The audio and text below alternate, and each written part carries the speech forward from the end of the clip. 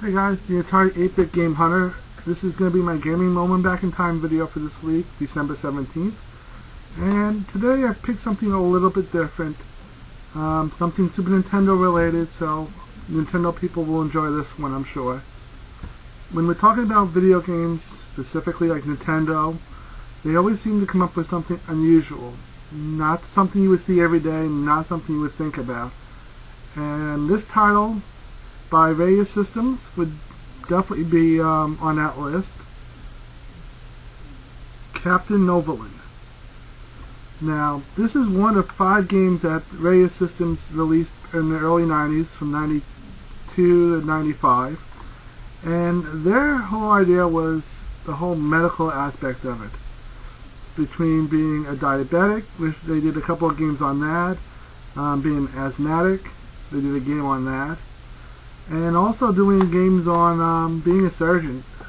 And anybody who's played the DS series of games will know that they've done surgery type video games for the DS as a handheld using the stylus and everything. So when you're looking at medical type video games, specifically with the Nintendo series, this would definitely be one of the few games you would have to think about as the innovator behind it, and building up as time goes on to what we have today.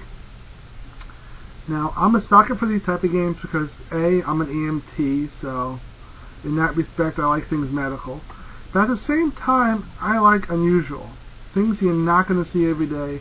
Things that's going to make you sit there and go, what the heck were they thinking at that time? This is a game that I have a feeling the idea behind this whole premise of medical games back in the early 90s was a mix between getting the word out about diabetes, about asthma, but as much as that as doing it in a way that kids will actually be interested in it. Like, this one is based on a superhero who has to go through the game and take care of the blood sugar throughout the day with insulin or whatever. The second one that came out, which I don't recall the name off the top of my head, should have wrote it down before I made this video, is a game about two elephants who go through the jungle trying to get peanuts and everything else, rescue their peanuts back, but at the same time watching what they're eating and making sure that blood sugar stays in an acceptable range. If it gets too high, they have to pick things up along the way that's going to lower their blood sugar. And likewise, if it's too low, they have to find things that they can pick up to bring up their blood sugar.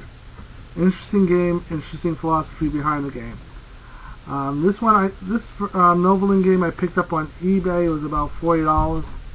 The Raya Systems games all along are usually more expensive. It's definitely one of the more unique titles, group of titles, I'll say.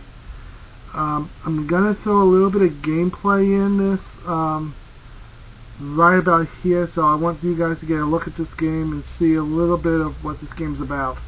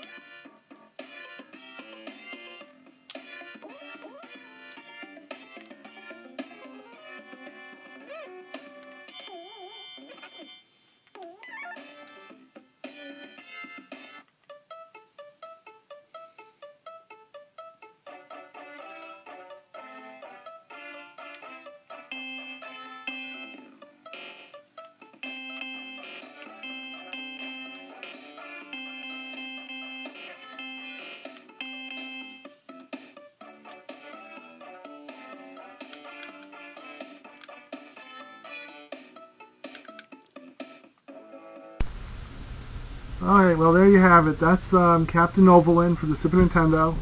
This week's gaming moment back in time. I want you guys to let me know what you think.